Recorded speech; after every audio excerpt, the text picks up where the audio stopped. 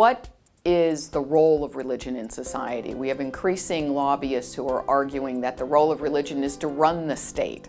The role of religion is to set all the examples. The role of religion is to determine what our public policy is going to be.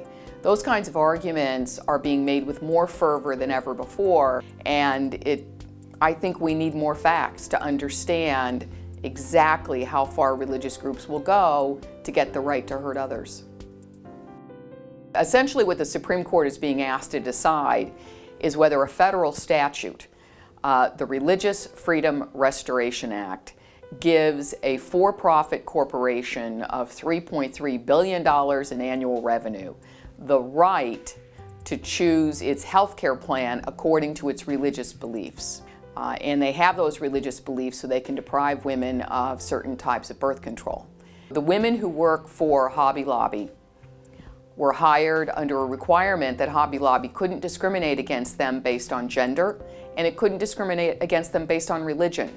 So all of Hobby Lobby's employees had to be hired without reference to religion. And the question in the case is actually both simple and complicated. It's simple because it's really just a fight between, can a for-profit corporation that is very large, does it have the ability to use the religion of its shareholders, its board of directors, and its owners to shape its benefit plans? Or do those employees have rights, have federal civil rights that make it impossible for the employer to shape benefits according to gender and religion? So we're going to find out whether women's rights or religious rights trump, but at the core of this is this misguided statute that provides extreme religious liberty like never before in the United States. The Religious Freedom Restoration Act opens the door for religious groups to challenge a law that applies to everybody, and that's exactly what's happening in the Hobby Lobby cases at the Supreme Court. They filed a federal lawsuit. They say, you can't apply the Affordable Care Act to us because we get the benefit of RFRA. No one else gets the benefit of RFRA. If you're not a religious believer, you can't craft that Affordable Care Act to your own universe. But if you're a believer, you get to argue under RFRA that the whole Affordable Care Act can be shaped to your religious beliefs. In 1993, Congress passed the Religious Freedom Restoration Act, and it was challenged as being unconstitutional. And I took that case to the United States Supreme Court, and in 1997, the court said it was unconstitutional.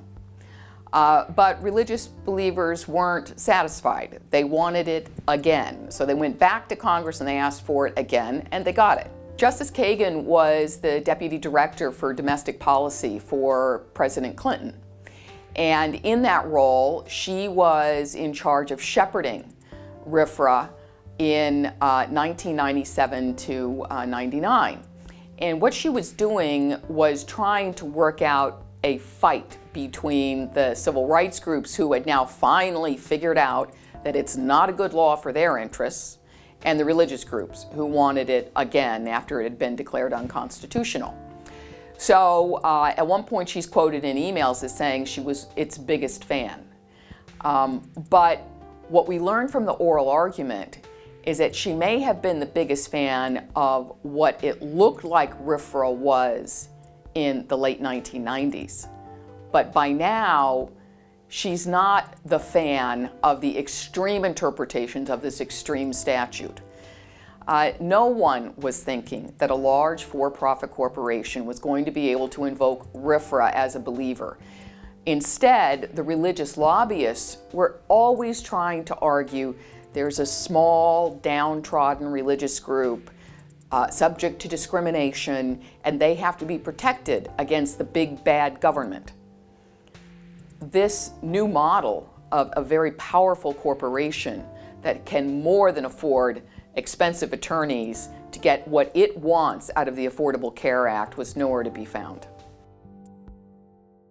So if Hobby Lobby is correct that they have a right under RFRA to shape their benefit plans to exclude 4 contraception measures, then it means that the next employer can ban vaccinations, and the next one, blood transfusions. We've been treated this spring to the spectacle of religious groups in a variety of states arguing for state-level RFRAs that would give them the right to discriminate in the business world. So Arizona had the most extreme version. In that version, it would have given private business owners the right against any form of civil rights law. So they would have had the right as religious believers to trump the anti-discrimination laws against race, against gender, against alienage, and against sexual orientation. And the next morning we'll wake up and we'll find, for example, in Kansas, all of a sudden, it'll be possible for a wedding photographer or for a baker or for a restaurant to refuse to deal with same-sex couples. We are still letting so many people be hurt just because the actor is religious. It's right at the heart of our culture wars, and unless the American public learns more about RFRA and learns more about the way religious entities are operating with it, they're not going to understand what their future is going to look like.